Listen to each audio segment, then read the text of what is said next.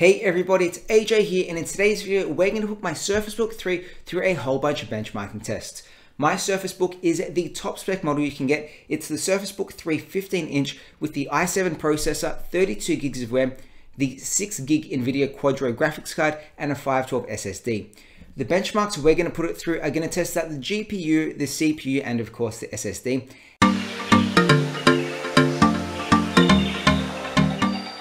Right now the Surface Book 3 is running Windows 10, but I am going to create another video running the exact same benchmarks after upgrading this to Windows 11 to see if the operating system change brings with it any performance benefits.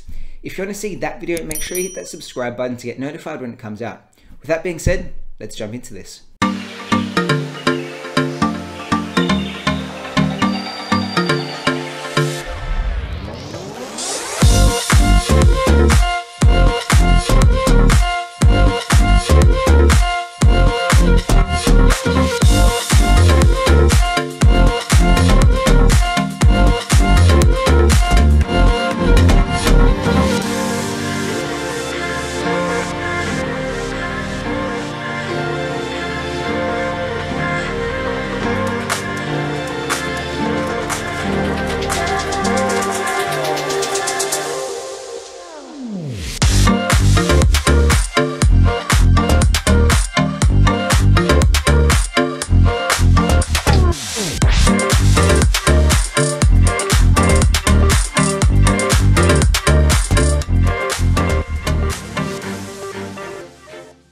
Okay, so we just finished running Cystal DiskMark to check out the read and write speeds of the SSD. We got just over 2000 megs for read speed and just over 750 megs for write speed. So pretty good, and I've never had an issue with the SSD on the book.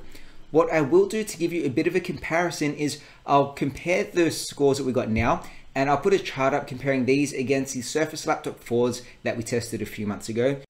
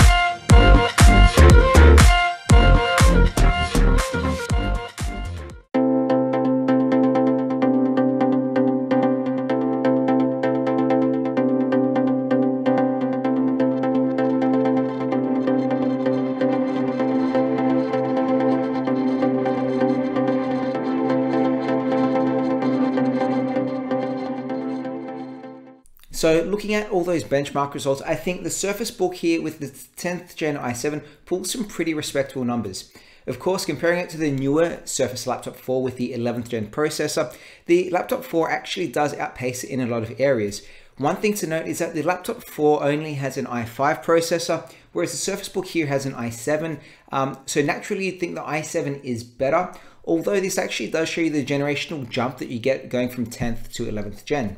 So when it comes to the GPU, of course, that's where the Surface Book 3 with its dedicated 6GB graphics card just screams ahead. It scored over 60,000 points on the Geekbench GPU test, where the Surface Laptop 4 with its integrated graphics scored just over 15,000. So the Surface Book was more than 4 times as powerful. When I've been using, and my main reason for using the Surface Book is for video editing, and that's where it really does shine. It has that dedicated GPU inside of it, and it's honestly been flawless with the work that I've put it through.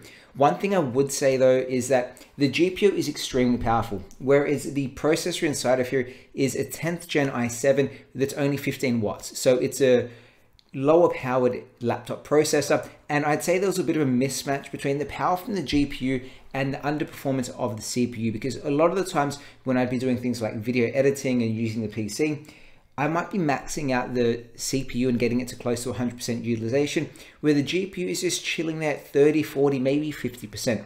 So if you're using GPU intensive tasks, the Surface Book absolutely screams, but CPU wise, you might even be looking at a newer laptop with 11th gen processors. One thing I do want to call out though is that because the GPU is in the base here and it technically does detach, we did actually have an error running the UserBenchmark test where it just didn't detect the GPU at all. So you'll see the results from that showed that the Surface Book had a terrible GPU, and I'm not sure why that is, because it gave a even lower score for the Intel Iris graphics.